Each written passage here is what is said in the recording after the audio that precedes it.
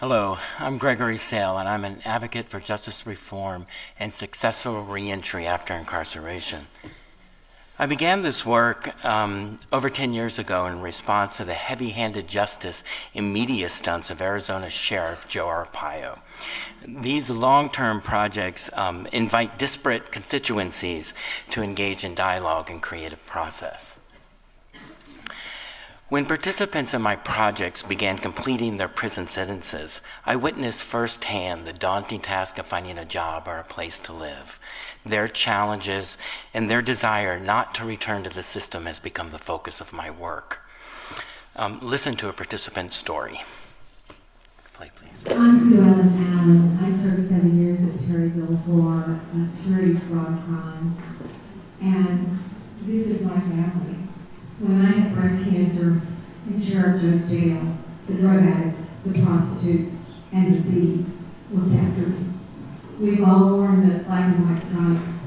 Did you see how when they started putting those shackles back on, how their faces changed and they became faceless again?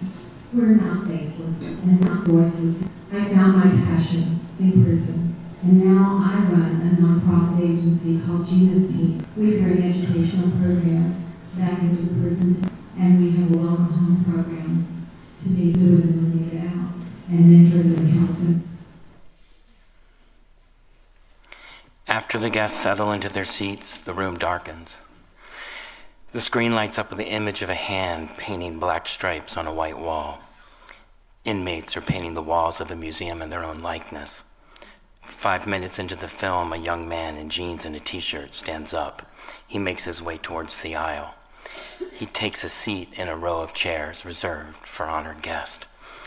What the audience didn't initially know was that the same individuals who were in the film as inmates were sitting next to them as free citizens.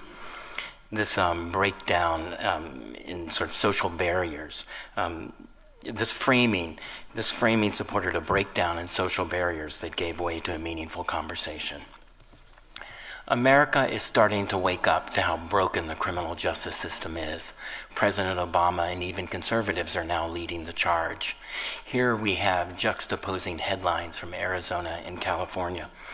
In California, the emergence of a reform effort is being enacted by voters and legislators, which in turn gives hope to those inside the system. While I continue to work in Arizona, last year I became an embedded artist with the Los Angeles-based Anti-Recidivism Coalition, also known as ARC. I invited ARC members to participate in an ongoing restorative justice project that involved voices less heard in the community writing about love as a social-political campaign. ARC was founded by successful Hollywood producer Scott Butnick and works to help young adults get a fresh start. Its members are committed to positive change in their lives. At 15, Dominic was sentenced to 35 years. He participated in a project I co-created for a conference in Pennsylvania. Can you play that, please? One of the senators that assembly people in the Senate that I spoke to, they didn't have a lot of time. They were super busy. So I said, listen, you don't have a lot of time. I'm not going to waste your time by trying to talk to you here. I just want to show you something. And I literally did. I gave him this card, which is my old prison ID.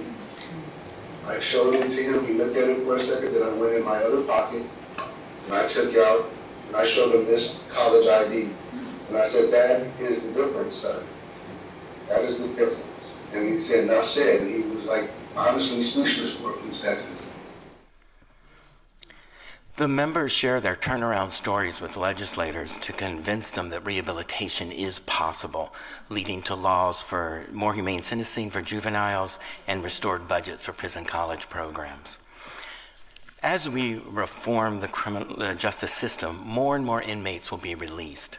ARC members and I are currently developing an arts-based public service campaign focused on raising awareness and support of returning citizens, changing the way their story is framed, exploring creative process, reimagining themselves, their positions in society and society's response to them, and moving beyond the paradigm of inside and outside. As events or posters, our public service campaign will be available to individuals on the inside that need positive role models, and on the outside to influence, question, and shift public perceptions. So my ask, we are looking for cultural venues who can donate workshop and performance space. We also need media, ad agencies, and rebranding specialists to contribute their expertise and engage in our process. Thank you, Creative Capital and Ruby, Art Matters, and SPART. I also need to thank everyone who took the risk of being involved in these projects. Without their trust and willingness to allow their images and words to appear in these contexts, the social impact of this work would not be possible. Thank you.